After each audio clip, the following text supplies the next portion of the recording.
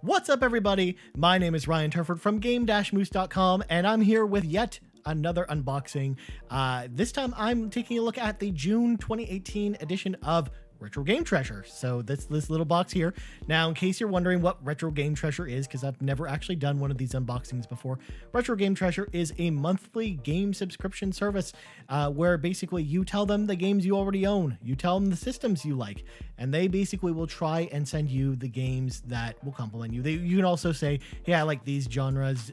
You also can say, hey, I don't like games of this genre, things like that. So you can say what to receive and what not to receive. It's very tailored towards you. So if you like this, like what you see here, you can check out retrogametreasure.com. That's their website. And again, this is my very first edition of Retro Game Treasure. I've never actually opened one of these before. I've never subscribed to the service before, so I'm brand new. And right off the bat, of course, this is not Retro Game Treasure's fault. This is just the Canada Post issue. Basically, they stuffed this in a really small mail slot, and this is the result of me trying to actually remove it. So I didn't actually get to see any of the contents inside the box. And just in case you're wondering why it's torn, it's just like that, unfortunately. And it didn't get damaged in shipping this way. It was just put into a mailbox. It probably shouldn't have been. So let's get into it.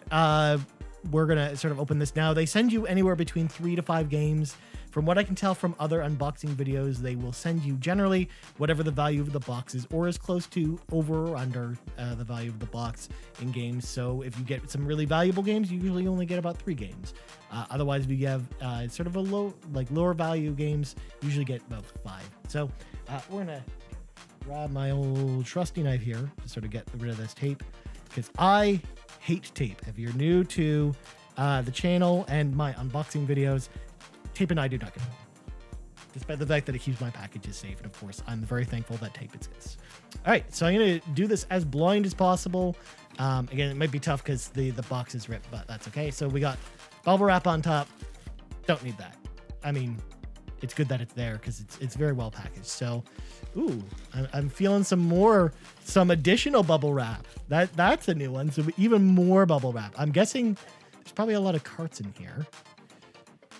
There's at least one. In fact, it's pretty much all carts. Now, the games, the systems I actually subscribe to are SNES, NES, Genesis, GameCube, and Sega CD is another one. That's one of the reasons I actually was really interested in Retro Game Treasure, is because they actually do Sega CD games, which is awesome. So first game feels like a Genesis game or Famicom game. Ooh. So this is actually really cool. This is Dragon Quest IV. So first of all, yeah, I play on a Retron 5. I don't actually own a Famicom, but I do play Famicom games, and this one, it doesn't get much better than this one. So Dragon Quest IV, a really awesome RPG. Dragon Warrior here in the States, of course. The label itself on the back is a little bit worn, but the front label looks immaculate. It looks really cool. So Dragon Quest, of course, is a series just like Final Fantasy. It's a JRPG series, and it's really awesome, and I can't wait to play this, because actually I've never played Dragon Quest IV, so I'm actually really excited to check this out.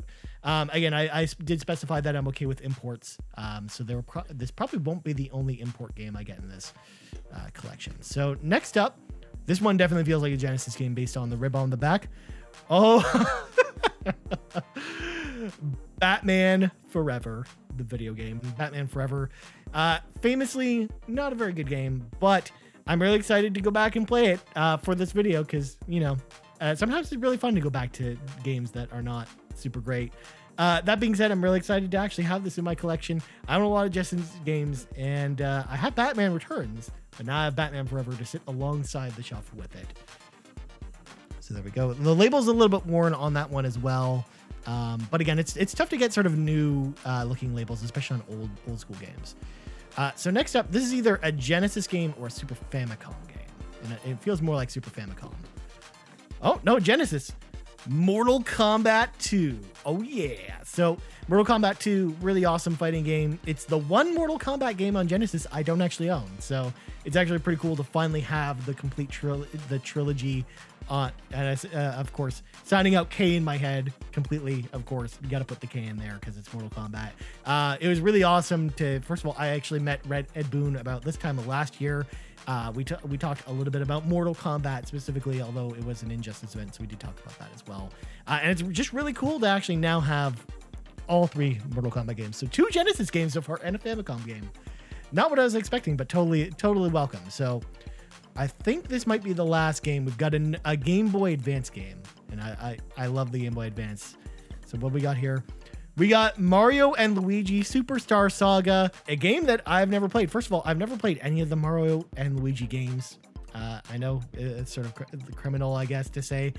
Basically, the spiritual successor to the Mario RPG franchise that is so close to the Brock McLaughlin's heart, of course, fellow podcaster.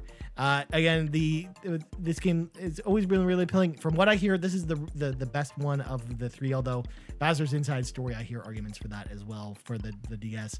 And I'm really excited to play this. So again, my Game Boy Advance collection starting to grow a little bit with this, and then Super Mario Advance recently. So it's really cool. I've got some really cool additions to my Game Boy Advance lineup. And I think that's it. Confirming that the box is now empty. And of course, I love the little stuff that they put in the box. So thank you for your subscription. Here's a few tips.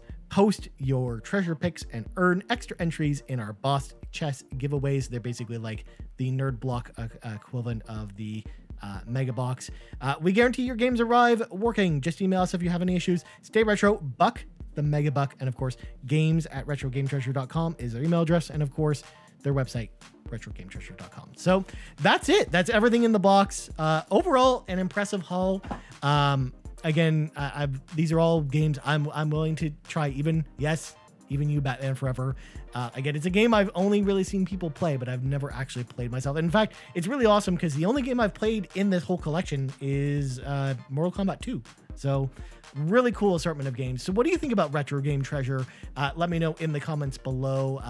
Do you want to see me play more retro games on the YouTube channel or on Twitch or Mixer? Let me know as well. You can hit me up on Twitter @RyanTurford. That's TURFORD. You can also find me on every episode of the Game Moose podcast, available at game-moose.com, as well as this YouTube channel, as well as podcast services around the globe every Monday at noon Eastern Standard Time. We bring you a new episode of that. You can also find our website, game-moose.com, of course, for all kinds of cool stuff, including reviews, previews, other cool articles, and of course, the Game Moose podcast as well. Anyways, that's going to do it for this unboxing. I'm Ryan Turford, and thanks for watching. We'll see you later.